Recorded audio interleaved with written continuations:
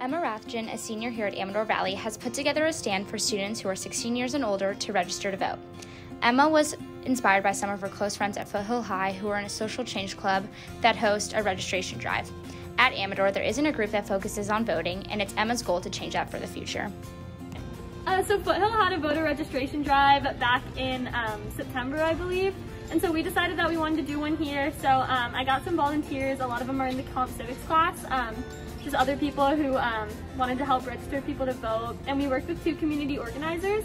So they trained us all on how to register people and just gave us a little more information on when the next election is. So we just set up over there. We have QR codes so people could either register online or in person. And anyone 16 or older could do it. You just needed like your driver's license ID number and the last 4 digits of your social security number. So you could vote in the next election, which is in June.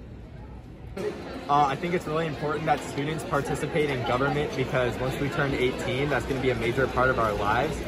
And I think that students getting involved in politics is really important in government. So California allows basically high school students to pre-register to vote.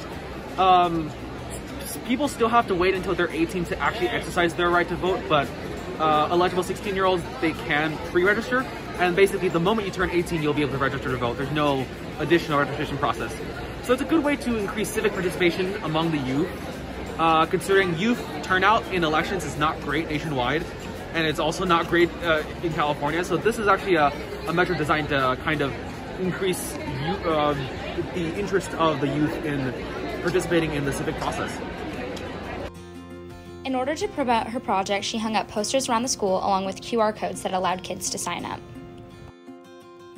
This has been Parker Brown and Lucy Taylor with AV Journalism.